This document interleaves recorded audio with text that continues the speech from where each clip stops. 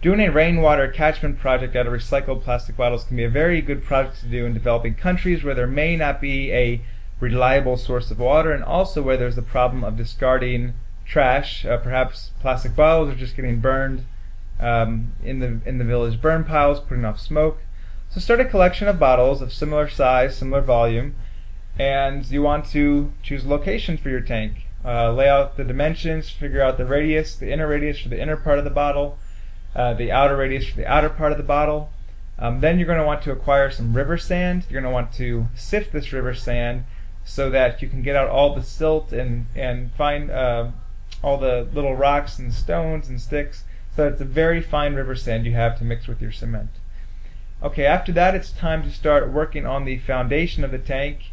We used some reclaimed bricks and rocks from previous abandoned building projects, along with about a 5-to-1 ratio of river sand to cement. Depending on how big of a tank you do, this ratio will vary, as will the type of foundation you lay down, the dimensions of the foundation. Make sure that foundation is level. Having a level on a project like this is very important. Then it's time to actually start making the bottle bricks. Fill those bottles with dirt or whatever you have available, maybe some rubbish, but make sure the bottles are very strong.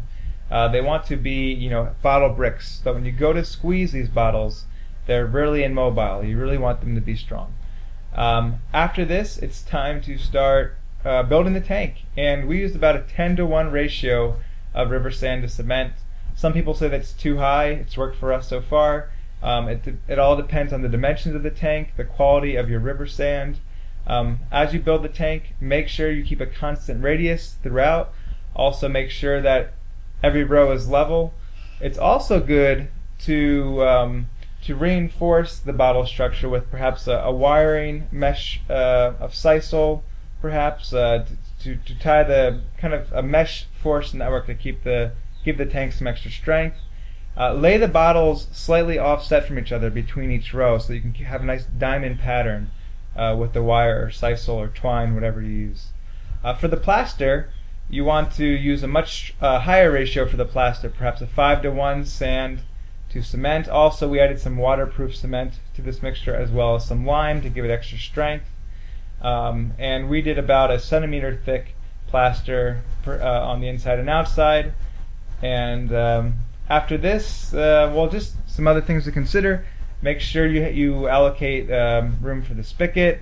You have a method for getting rid of the silt from the bottom of the tank, in that you put it far away enough from the building so if there's leakage, it'll be okay.